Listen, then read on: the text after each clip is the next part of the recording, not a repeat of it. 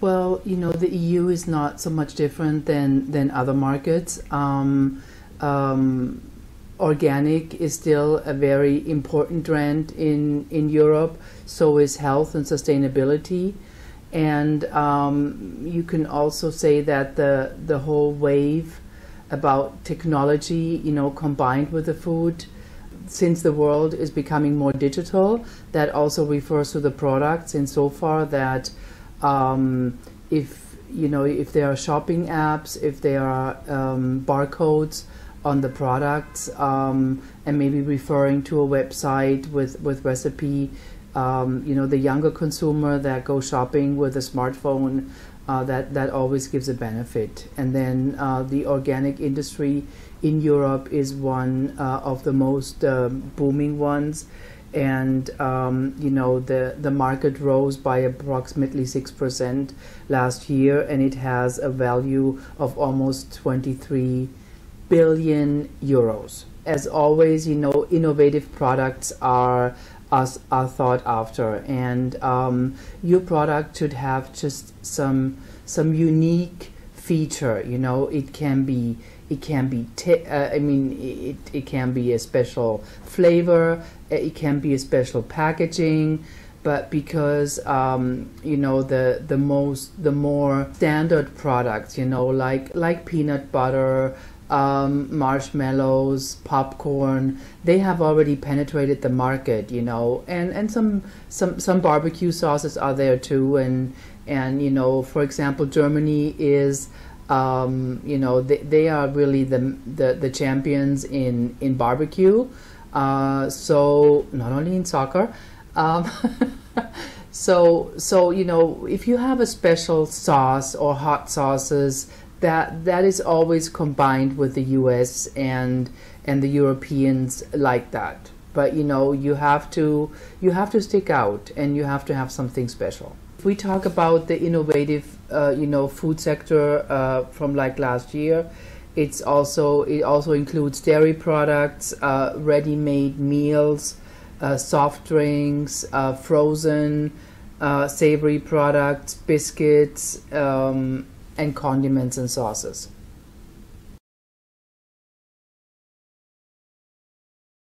If you look at some of the smaller markets in Europe, as they are being built up, getting more import ready for USA food products, they still depend on importers, from Germany or from the Netherlands. So, that means that for the time being, you have to go through these channels. And sometimes if you have an importer, in the Benelux or in Germany, that importer can help you to get into that other markets. While these markets will mature, I'm pretty sure that, and bringing buyers to the US on these, buyers mission that are being organized, that helps, but we just like on this recent buyer mission, we have a buyer here from the Baltics, but he's going to need some assistance in consolidation to get the products over, so that that he can save some costs, so he will be competitive once the products are being brought to his market.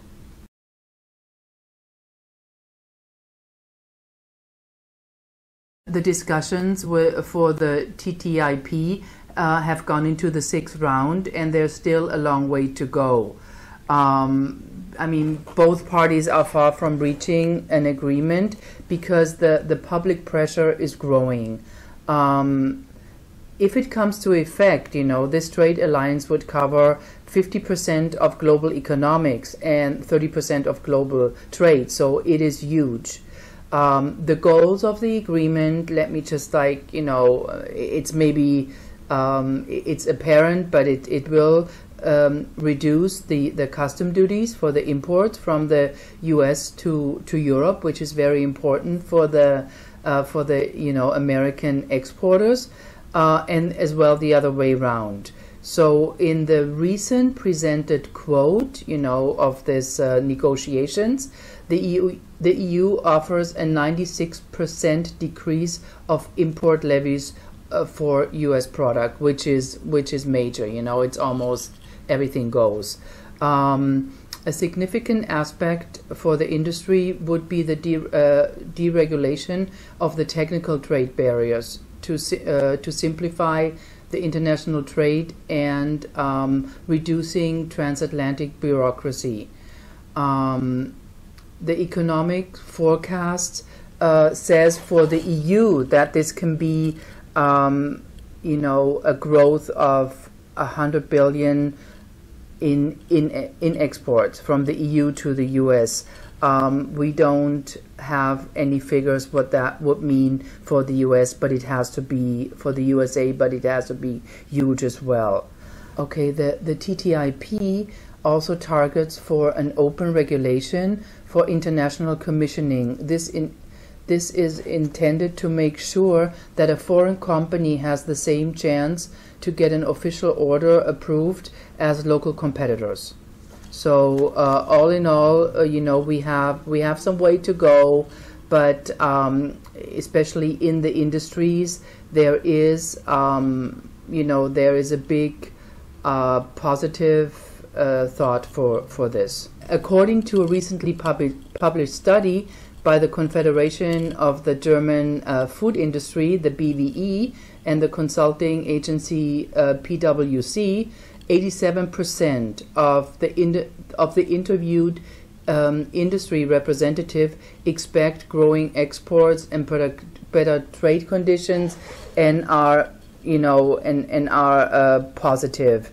Especially small and mid-sized companies with less than 100 employees hope to profit from this trade partnership, as well as an increase in sales and the savings that they will have because of reduction of duties, etc. 40% of the interviewed companies are hoping for new innovative appeals. Also should say that the general opinion is somewhat divided because the consumer protection commissioners and the groups, they are against the TTIP because they really fear that that the European food safety laws, GMO, cloned animals, hormonal treated meat, that they will be weakened, and there is still a big GMO fear in Europe. Very clear that the EU does not want GMO to enter the Union.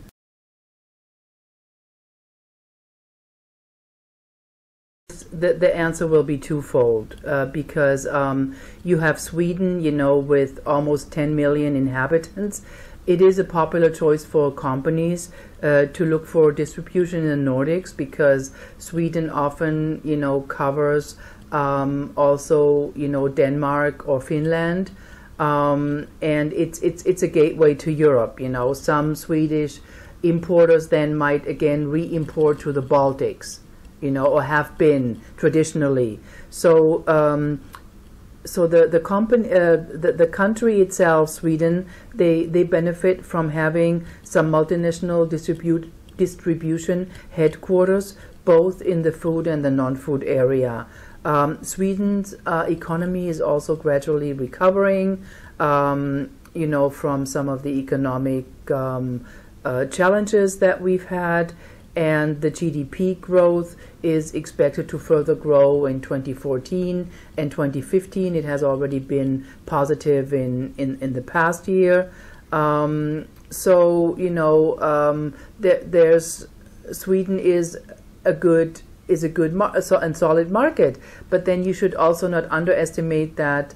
That the programs that Food Export have shown its result, because Swedish buyers were brought to the Midwest for a buyer's mission. They met with companies here.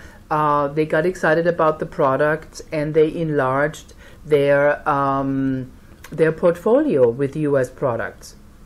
Norway is part of the European Economic Area, but they also profit, from being close to the EU legislation, and it's also a country that does import a lot of products. And I think in all the Nordic states, there's a bigger openness to international products, and and the USA has a major part in that. So US products are sought after.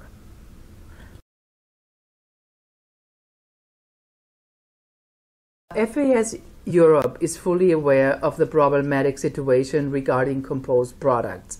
Special certificates are required for food products containing more than 50% of animal origin, and that, for example, 50% dairy or 50% egg or 50% fish, or combined 30% dairy and 20% egg. If the 50% limit is exceeded, an export certificate is needed. But now here comes the problem. The certificate for the egg component is issued by a different office than the certificate for the dairy component or the fish component. The EU requires one certificate, which not two or three ones. So that's a catch-22. But from experience and just a recent example and talking to the Dutch authorities, because a lot of the products come through Rotterdam, which is the biggest harbor for the EU. The authorities will accept two or three different certificates if they relate to each other. But it seems to be impossible from the EU side. It seems to be impossible from the US side to do that. So in all these individual cases of shipments, to the member countries of the EU, we should not forget the human factor. Some border officials might be willing to accept these multiple certificates if they relate to each other, others not. So you cannot count on it. There's no guarantee that a border control that has let through one or two shipments before will do it again. And I really fear that this is an issue which requires many more months for a solution. You should definitely look to your importer, and I would also recommend that maybe you download the gain report and read that. And you have to be aware that FAS office in Brussels is working on these issues with the EU authorities to find a solution, but there is no solution right now.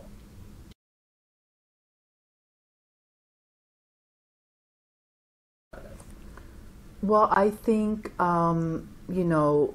first of all, Food Export offers excellent programs to approach the markets and to learn first before you sell. I think, you can participate in buyer's mission here. You can go on focus trade missions. You can use programs like the market scan to find out how a market could or will react to your product before you start investing more.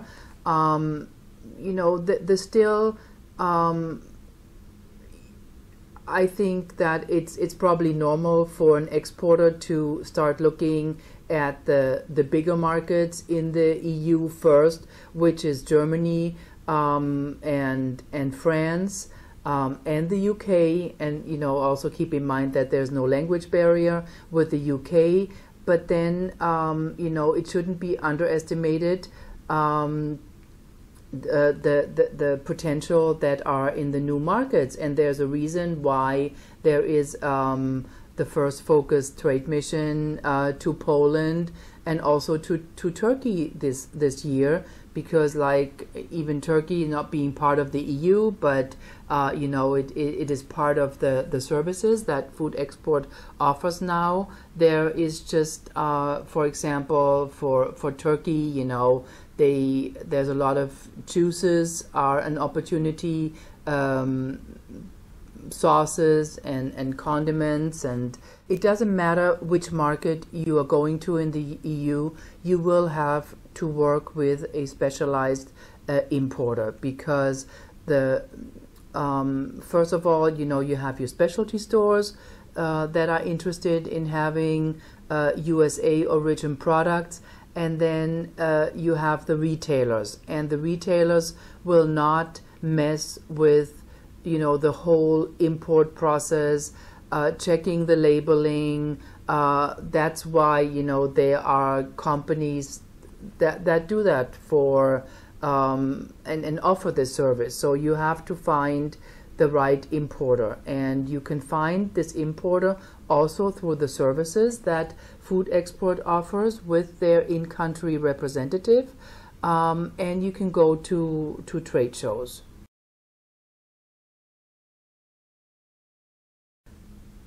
So what I said earlier, that refers to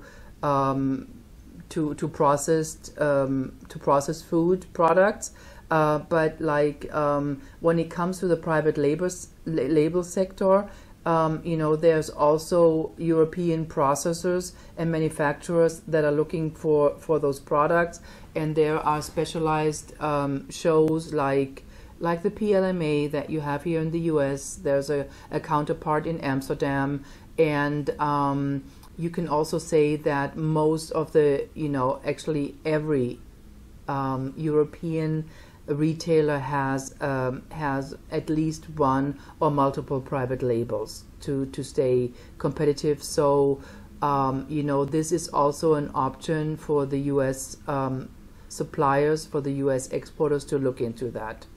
It's a promising market.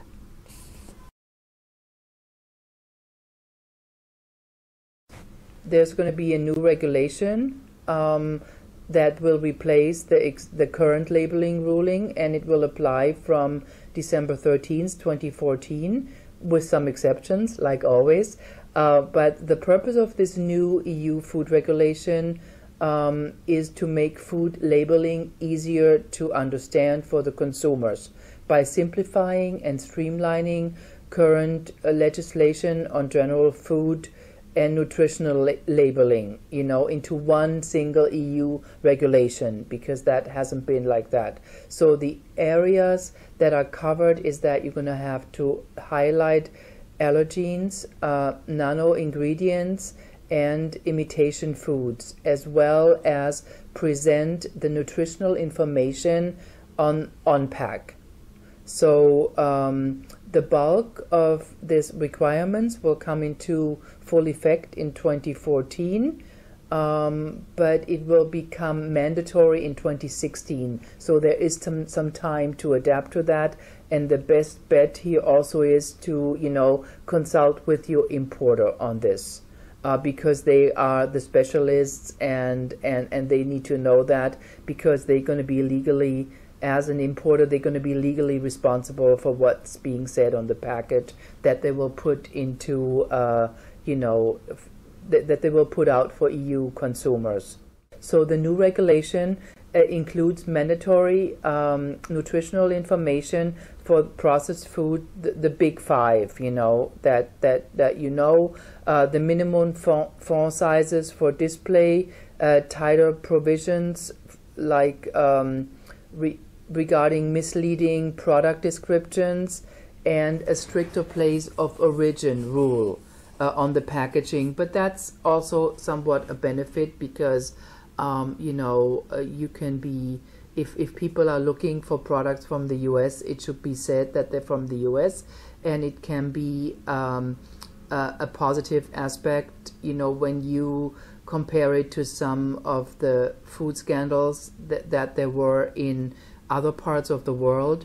The USA has a very good reputation for, high standards of food safety. Thank you. That's it.